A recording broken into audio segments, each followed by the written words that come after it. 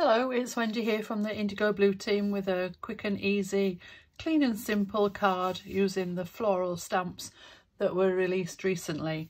I've got things out on my table that I want to use, so I'll just go through them. I've got a couple of Distress Oxide inks. This one's Mowed Lawn and Broken China. I've got the brushes to apply them with. I've got the VersaFine Claire Nocturne and the Superfine Clear Embossing Glaze. I've got some masking tape, the Tulip from that set of floral stamps, a 6x6 card and my Vivid inks. And I think that's about it. I've got some other stamps out in addition to this for a sentiment, but we'll come to that when it's time to put that on. So let's get started. So I'll move some things out of the way to make some space for working.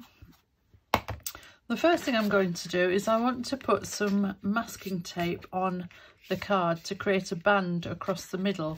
So in order to do that, I'm just going to flip over that mat so that I can use the grid on my glass mat so that I can get it measured up and get it fairly straight. I'm not good at straight, things tend to go a bit wonky, so I need all the help I can get. So that'll go on there, and I'm going to put this masking tape about 1.5 inches from the bottom, so I'll line it up about there and across to there, and then the same at the top. Best laid plans. I've just run out of that roll, but fortunately I've got another one here, so that can go in the bin. So this one, because it's not exactly 6 inches square, I'll just move it up onto that inch mark so I can get the 1.5 inches on easily. Okay, so that's 1 inch, so on that dotted line there for the 1/2 inch and across there. So I've got a nice broad band across the middle. Okay, and what we're going to do now is we're going to put our Distress Oxide inks into that space. So we'll start with the green one, and it doesn't matter if the ink isn't going on evenly. I'll just do it fairly lightly though, just to give it some colour.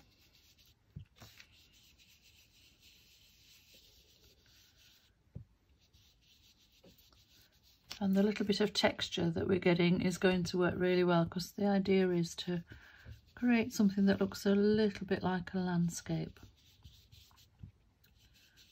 So I'll just take that green up a little bit further.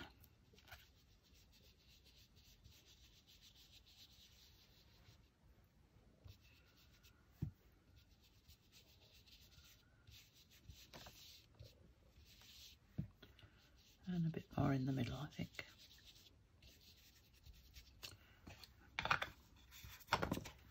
And onto the Broken China.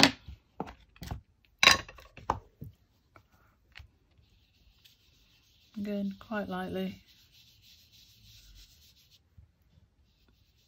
But I don't want that even coverage, so I want it to look a little bit, maybe a bit cloudy.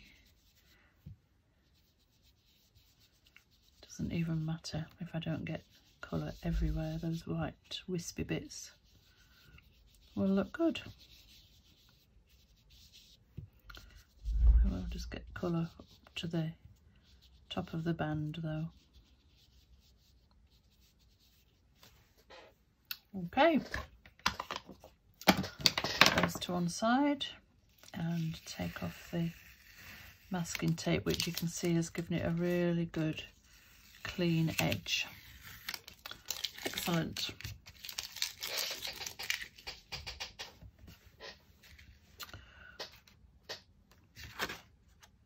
Okay, we'll put that to one side, out of the way. Now the next thing that we would need to do would be to stamp and heat emboss the tulip stamp. Here we are. this one. So I've already gone ahead and done that, and I've coloured it with the Vivid inks, which are nice and translucent and blend really well. So I've cut one out. They do take a little bit of fussy cutting, but it's worth it. So I've cut one out completely, and I've left this one to finish off, because you can see that this stamp has got a couple of little bits in the middle there that would be really hard to cut out if you were trying to get your scissors into those spaces. So I thought I'd share what I do. I learned this from somebody else, and once I got the hang of it, it was a bit of a game changer really for fussy cutting. It's not something that I'm a great fan of, but sometimes you have to do it to make it look better. So what I'm going to do is, where that leaf meets this stem, I'm going to cut through there, which will give me access to that piece of white card, so I can cut that out. Similarly over here, I'm going to cut through this stem here, and then I can cut down and round there to get rid of that. And when everything is stuck back down again, hopefully you won't even notice the joins. So I'm going to cut through this leaf here. It's a bit like doing surgery. I'm going to cut through, making sure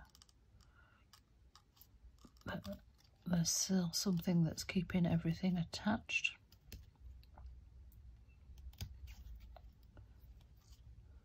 And then cut there.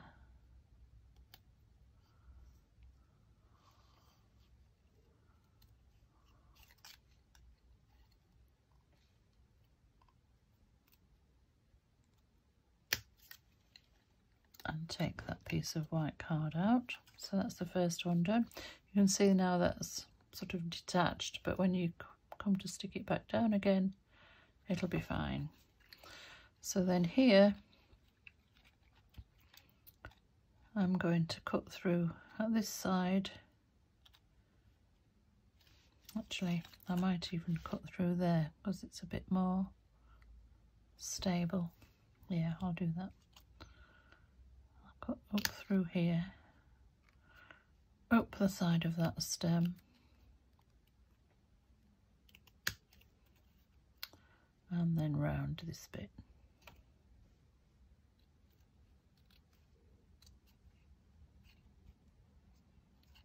Making sure I don't cut the stem right through the stem.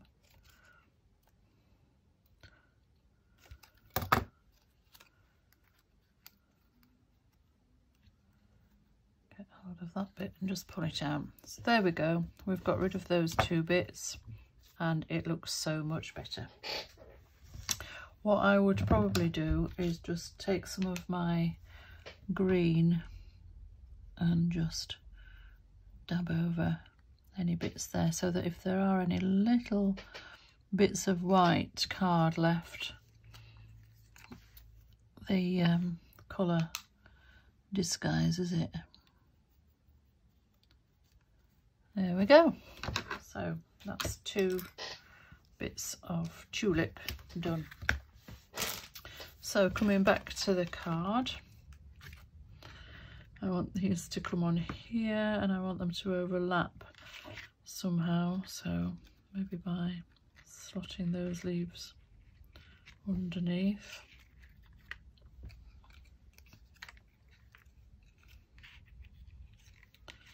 Think about how I'm going to arrange them.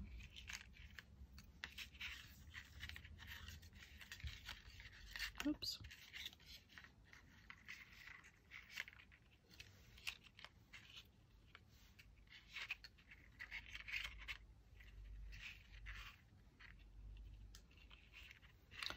I just want it to look like a clump of tulips growing, and I do want to put it down below the white, into the white band.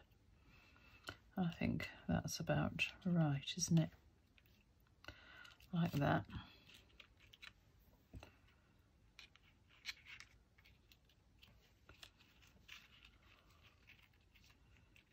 Could play around with this forever.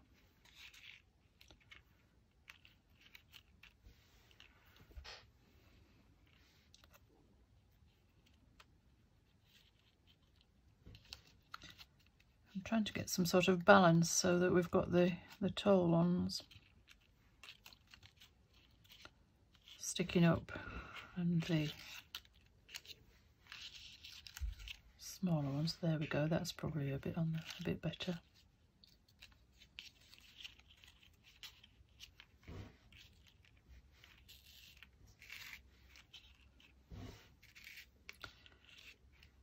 There we are, or something like that.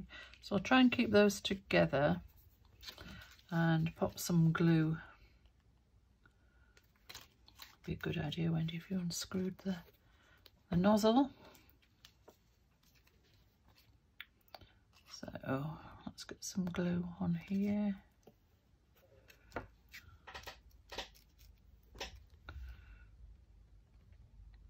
I think it's because I had it open earlier and didn't close it properly, so it's got a little blob of glue stuck in the top. So let's just check those again. Yeah. I might need to go in with a foam pad on the upper ones, but we'll have a look when we come to stick them down. And we will perhaps just have to go and find those pieces that I cut through and just make sure that they're glued back together again. Okay, so let's put these down where I want them to go without getting glue everywhere.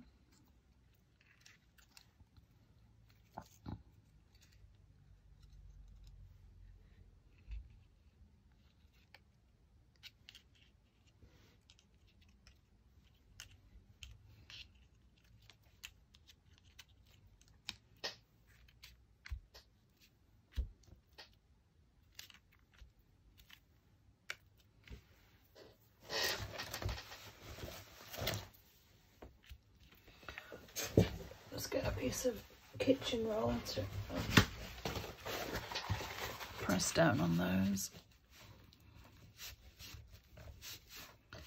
so that they actually attach and make contact. There we are.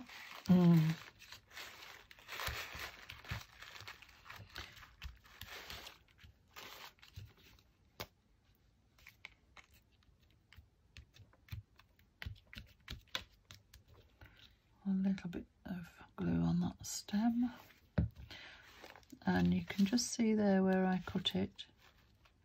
I'm just going to put that back into position and hold it down, and there we are, invisible mend.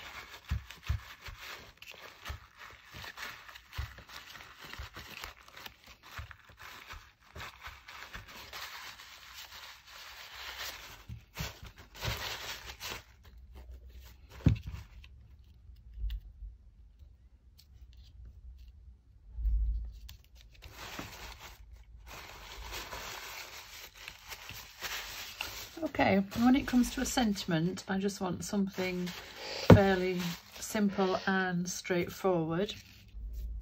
So again, I've pulled out a few stamp sets that have got something that I thought was appropriate. You could use, of course, something like this one, Flowers Are Sunshine, Food and Medicine to the Soul from Curly Wurly.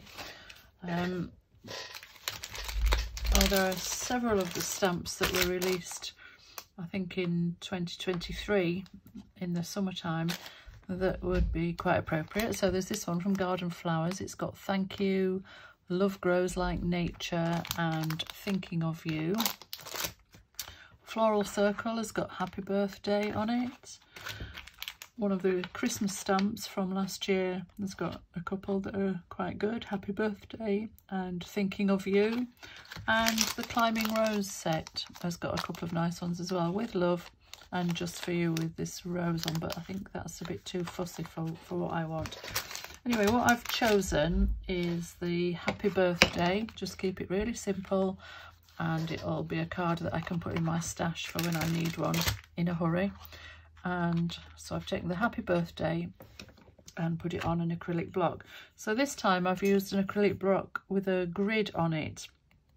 It helps me to line things up, and it means that when I come to line it up on the card, I can actually make sure that I've got a straight line where the bottom of the card base is, and I've mounted my stamp on a straight line on the grid itself. So hopefully,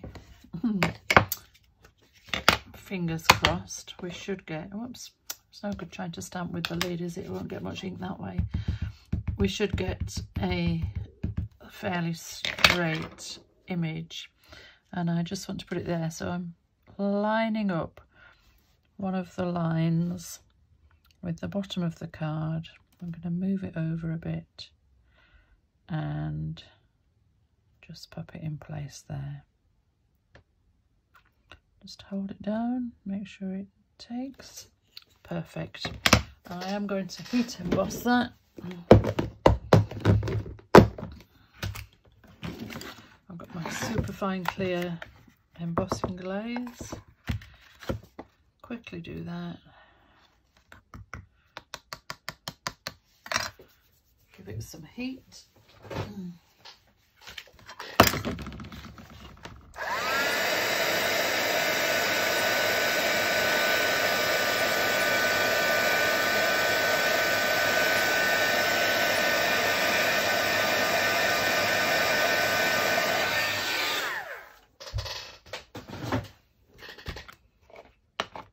Lid on the ink before I put my thumb in it. Just check that I might need a little bit more glue. Just put some over to one side and use my acrylic tool just to apply it under there and under there.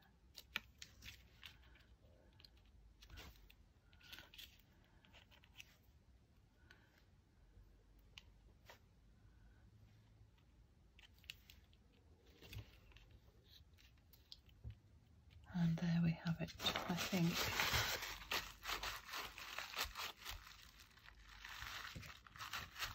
That's it. So no worrying about matting and layering on this card, straight onto the card blank itself. A little bit of fussy cutting, some colouring with vivid inks, and there you have it. A simple but pretty card using the floral stamps. Hope you enjoyed that. If you do make anything, we'd love to see it on the I Love Indigo Blue Facebook page. Do share, and thank you for watching. Bye.